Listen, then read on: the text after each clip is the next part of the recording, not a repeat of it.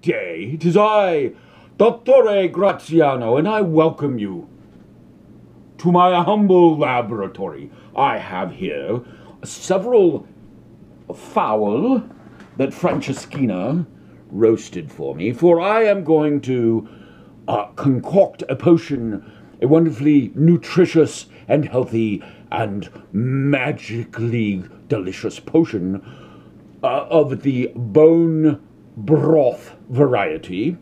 I welcome you to watch along as I prepare this. So what we have here is a chicken and another chicken, two chickens. The particular variety of chicken is not all that important as long as it is a healthy creature and has plenty of good humors of the sanguine variety.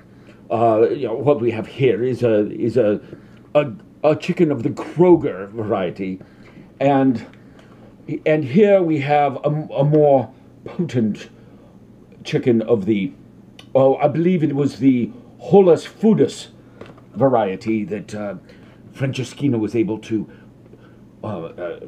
get for me from the marketplace this morning.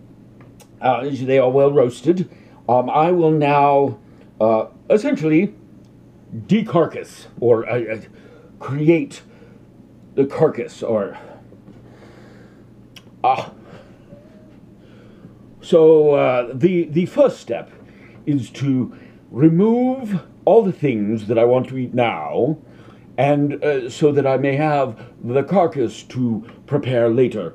And I will put the good stuff, the meat, which I will have for supper tonight, in this container, and the bones and entrails and all the other components that will go into the bone broth in this container. For the moment, this is merely a holding container. So, first, we need a knife. Where is my knife? I think it is over here. This one? No, not big enough. Ooh, that's an interesting looking one. Maybe we'll hold on to that one for later. No. Oh, I'm sure there is a knife here. Oh, this one looks quite possible. I must find the other knife. Okay, so we will look around. This was the knife that I was looking for. Nice blade. Good German steel. Good German steel. And not quite sharp, so I must be careful with it. I'm going to use this knife to remove the meat. And first I must remove the restraining components. And now I'm going to get quite vicious. I'm going to just wrench that leg off and cut the meat. Oh, I should have skinned it first. There isn't much skin here. Okay, so the skin is going in that container, and the meat is going in that container. More meat and skin. Meat and skin. Bone. Other leg. Let's see if we can get the skin off first. This time, skin.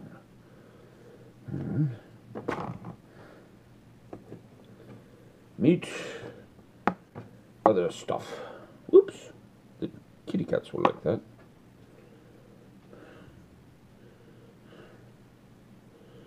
Yes, I've got an assistant here. He's down on the floor. He's making sure I clean up everything. And we'll just remove the wing areas. And let's just grab and remove the skin. We want to keep all of this stuff because the skin and the other places are where some of the more vital humors are located even after the carcass has been roasted. Ooh, nice rubbery string there. We will cut that and try and remove it, for we do not want this in our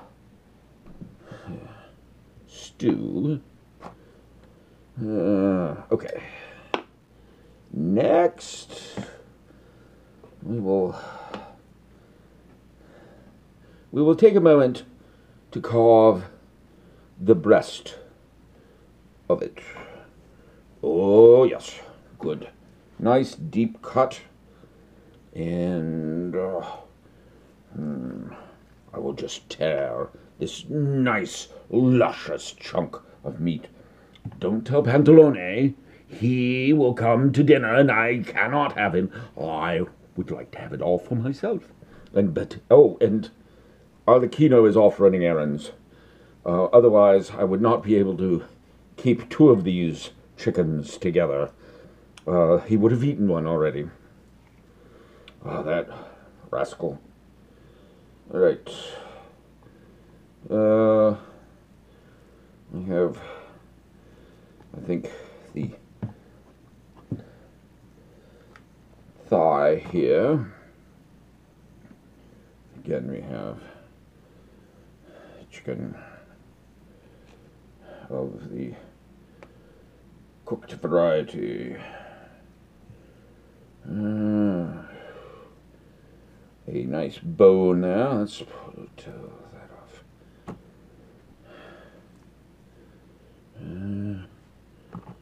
Okay. We're making good progress here. I'm just gonna break this all down.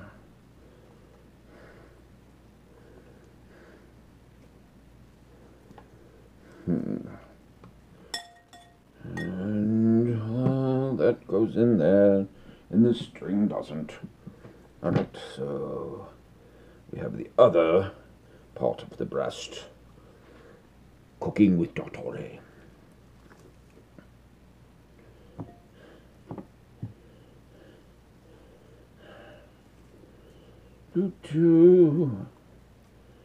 Oh.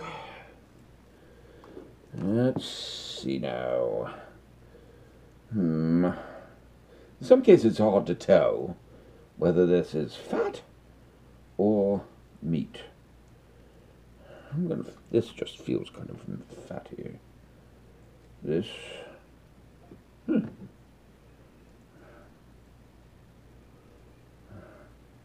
Oops, wrong bin.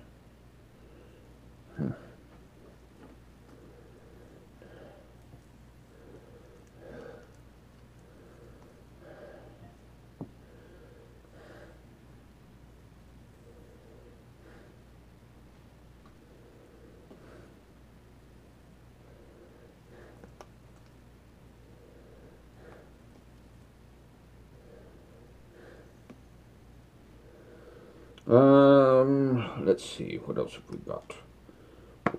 We're just pulling pieces off of it.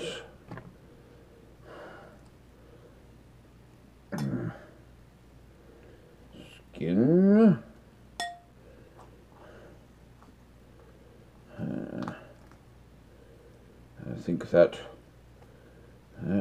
is doing pretty well.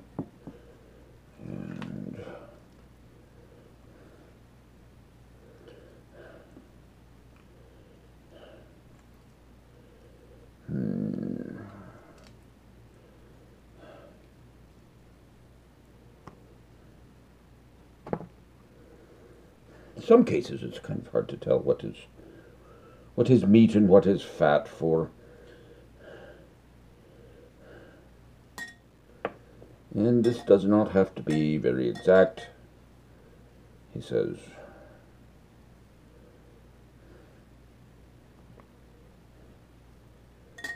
Yeah. Close enough. So we end up with the carcass for the first bird and the meat for the first bird. Now let us move on to the succulent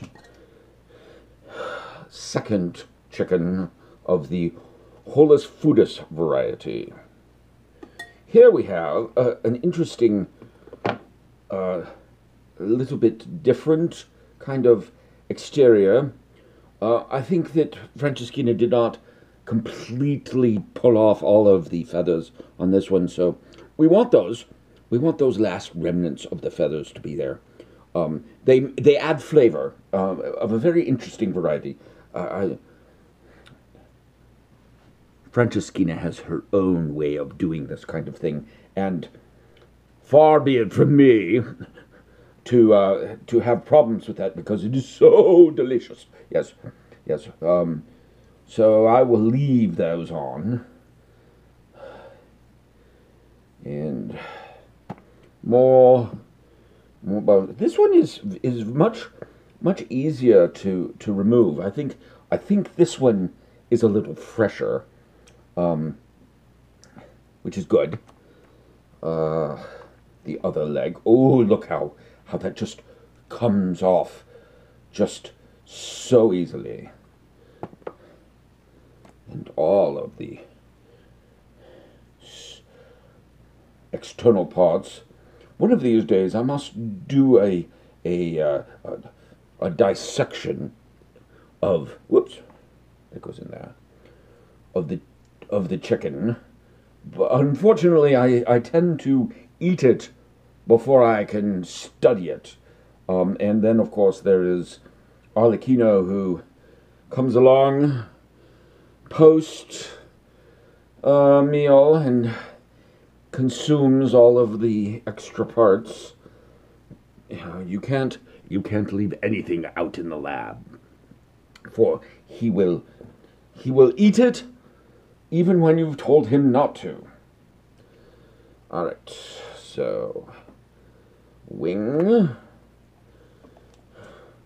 and more. Ooh, yes, definitely. Oh, look at that luscious meat. Yes, and this one is much easier to remove. I think Franceschina did such a good job of roasting this one.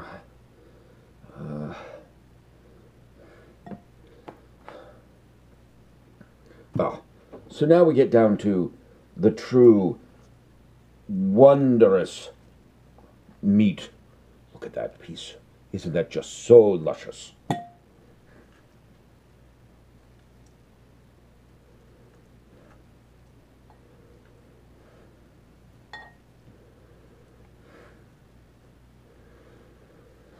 And the other part, getting quite a pile of carcass here. Oh. This one definitely was a whole lot easier to work with. I'll have to remember that and ask Franceschina to purchase this particular variety of chicken. I believe that the Holus Foodus farm does a wonderful job of only allowing particular things to happen. They walk the chickens up and down. They don't let them just wander around. They march them in line, so it's very orderly. So I am now going to avail myself of the well.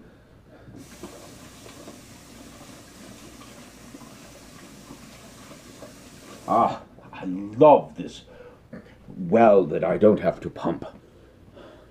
So, we have now got a good quantity of meat for later. I'm going to put this in here and hide it from Arlecchino.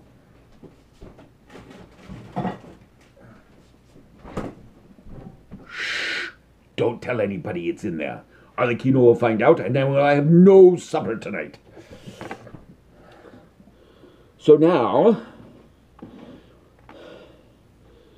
we have all the other bits right here. And oh, just perfect. I have this wonderful device. It is a crock. It is a pot. It is a crock pot. I think I will market that. I will talk to Pantalone about distribution rights and so forth. I'm sure that he would be interested in such things. But let us now. I take this wonderfully transparent lid off of it, and the simple. I place the good bits, or the less good bits, in there. I also have a root onion, and I am going to just kind of take off the very outside portion of it, and using the knife, cut off the very root and the very top. I do not wish to eat those.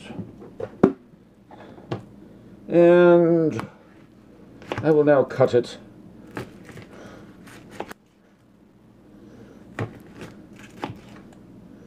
I will cut it into eighths. For 8 is a magic number. You must remember that. And I am going to just put that in the pot. And that goes in the pot.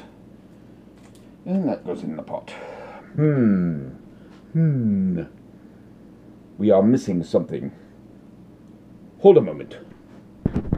And I am back. Welcome again. For I have the things that Franceschina provided me. Some additional root vegetables of the orange variety and the green variety. And these wonderfully succulent miniature onion type things. I don't know exactly.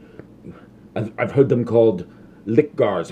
No, garlics. Yes, though why fish would lick them, it does makes no sense to me. But that is what they are called. I'm going to just take those and bruise them.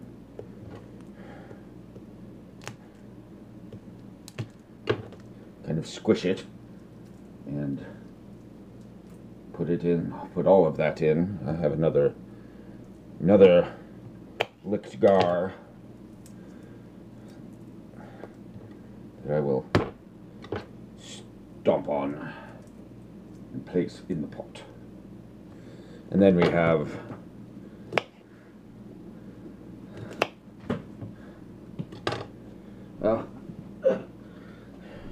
some pieces that fell upon the floor, and so I'm going to rinse them off in the well again. And these I'll just cut up into relatively large pieces and tossed in.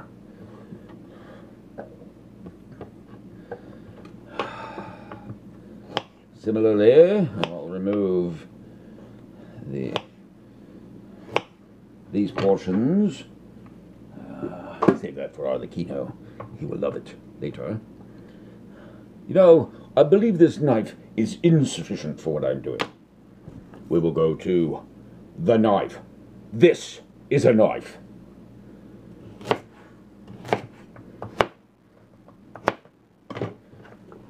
And all of that goes in the pot. And, now for the secret ingredient. All the way from the bazaars of Byzantium, we have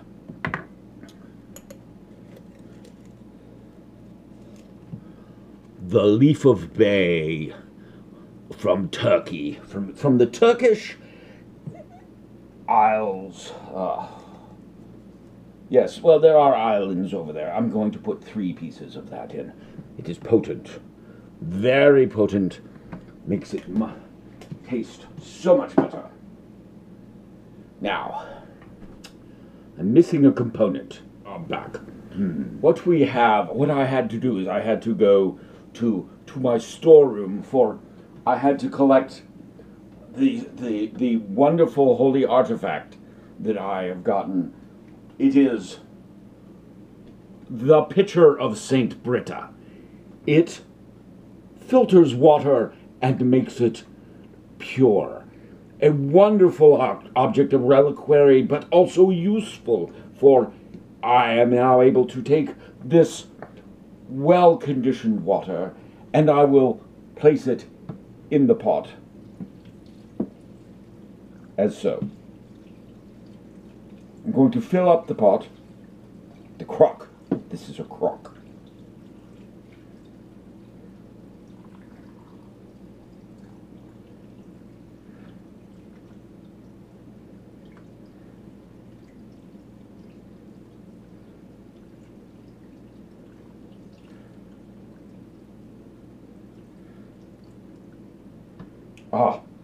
Just the right amount for what we are trying to do. And the other ingredient, the vinegar, the sour squeezings of apples, which I must measure very carefully, very carefully. I have the spoon here. It looks much like a spoon from a table, but it has a very particular shape to it, which is very important in this process. You must use the right shaped spoon in order to pour this, and it requires 2 of these table-sized spoons of the vinegar. I now shall make the appropriate incantation to for this crock. Is wonderful. It comes out.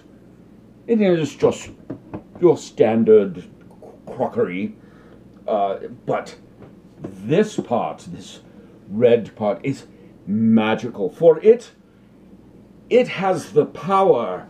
It is imbued with the flames of Vesuvius. Yes, I had to go and go to the top of Mount Etna in far Sicily, and through various secret means imbue this container with the heat of the fire of the earth. So I now nearly have to make this switch, and I have to make sure, oh no, I want that switch, for I want the energy of the earth to really imbue this oh, I'm getting choked up. I will put a lid on it, this wonderfully clear, transparent lid, just made for the crock. The glass makers in Venice are just superb. Get here. Wonderful, clear, very expensive, very expensive. So this whole combination I will leave it, in this case, it must go untouched for 24 hours. So I will be back again tomorrow for the finishing of this process. Hello again, it is I, Dottore Graziano, and we are back in my laboratory for the potion that I've been making. The bone soup potion has percolated and run its course for a full 24 hours. So here, let me show you what it looks like now. Yes, there it is. Oops, it's trying to get it configured correctly. Yes, and so now I will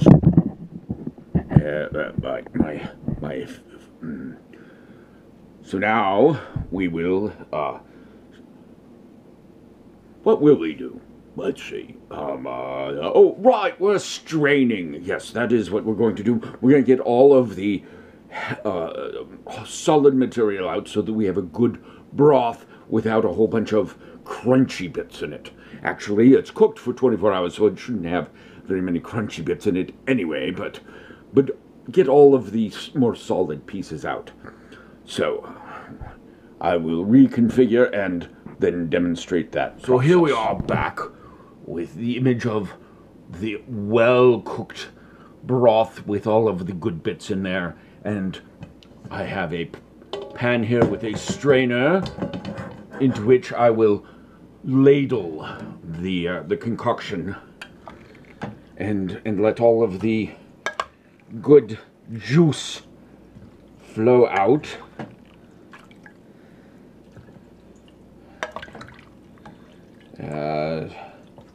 I will push on this. I have another strainer that I will use momentarily.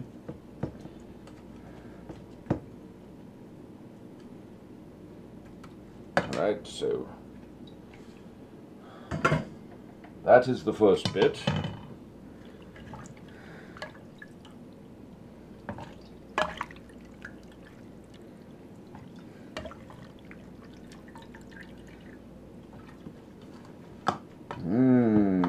Looks wonderful. I'm just trying to squish it. That's what we're doing. We are squishing it. I have to make sure that all of the humors are well squished out.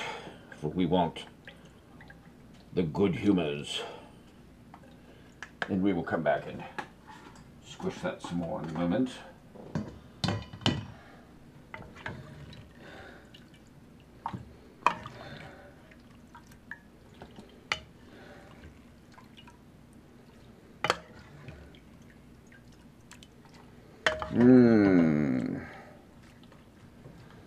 This is the heavier stuff.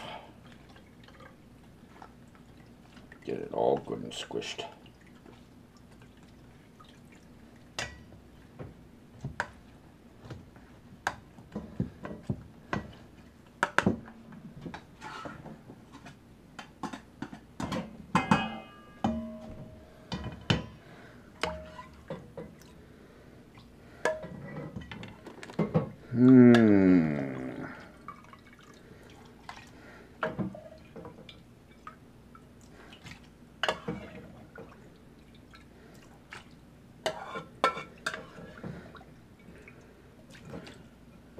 Getting down to the end of the pot.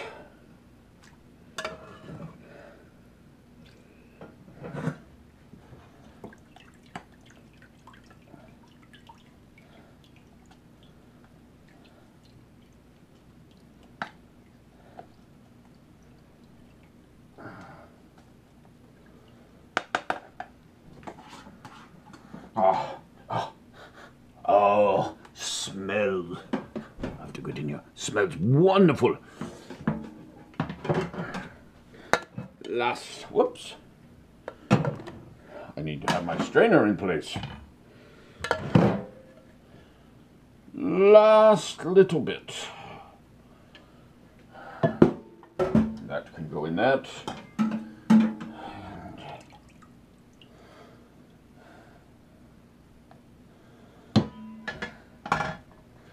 So here we have broth, and it's still got a little bit too much cloudiness to it. So I am going to strain it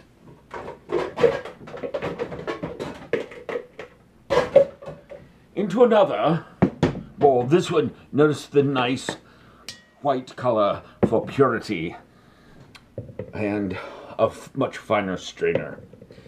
And so we will just pour this through this strainer slowly.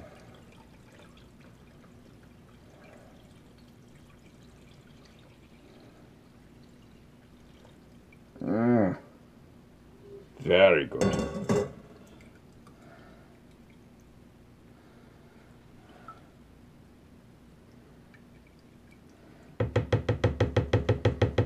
Here we have some very fine particulate material. Not what we wanted.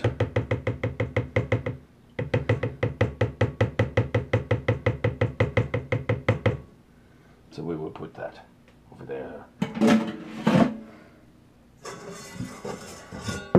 And I'm going to set this over here for a moment.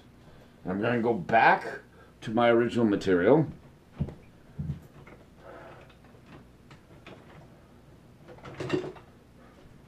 I'm going to get a spoon of significant oomph this time, and I'm going to put the solid material back in. Oh, this has got a little bit less oomph than I thought. Ah, a good wooden spoon.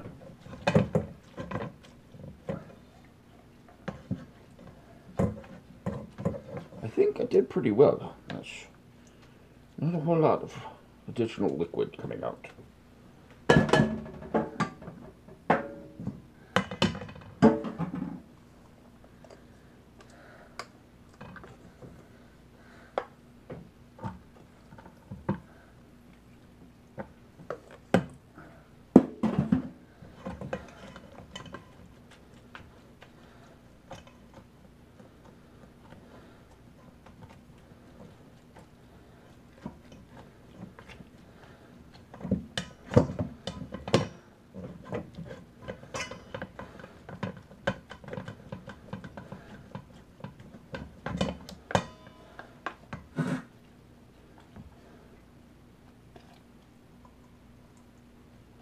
We're working it. We are really working it.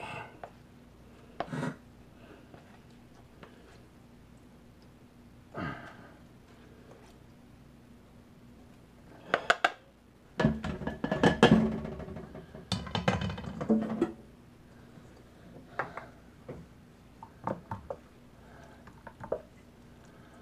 mean, part of the objective here is to get all those bones that were placed in the pot all nice and squished. For part of this concoction, it is bone broth after all. And according to Archimedes, what we end up doing here is breaking down into the root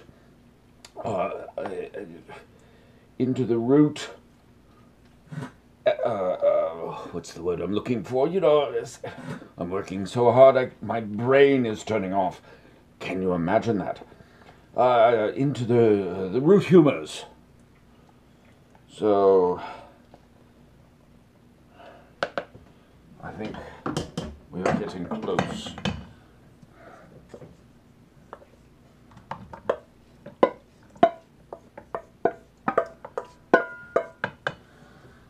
I think Vinny the Elder could have done any better than this.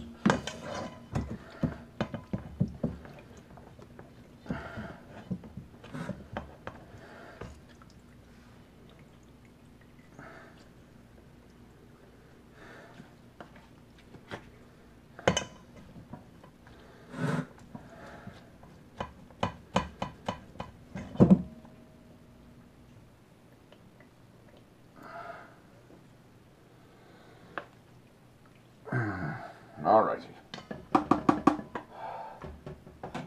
And again, we will take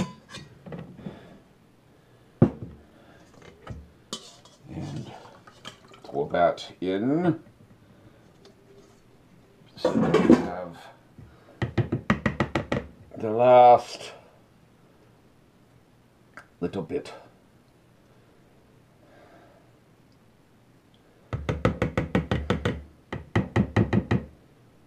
Ah, very good, very good. So here we have our bone broth, to which I will decant into a storage container, which I will then place in our chilled root cellar, so that it may be preserved. And this concludes the making of bone broth potion.